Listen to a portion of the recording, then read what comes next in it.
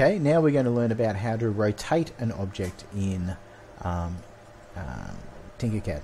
So again, I select my object, my cube here, and you see I've got 1, 2, 3 little rotation handles, and they're going to rotate on the central axis. You can see there.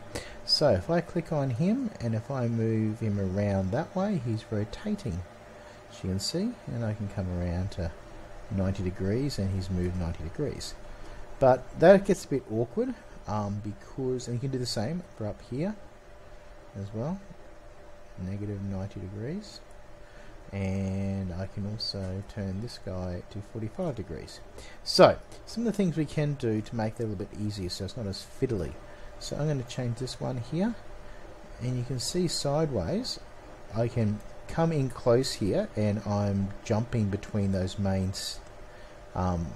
marks, so that's jumping well, into quarters if you want, or I can go outside here and do individual degrees. So if I want to go 90, I come around to here and that makes it a bit easier. I'll put you at 45 as well too. So there you go, that's how you go about actually moving or rotating. So you can do it down here, up here, and of course finally you can, if you want, just come up here and put the degrees in. 56, and that actually will put the very specific value that you've put in. So that's how you rotate an object in Tinkercad.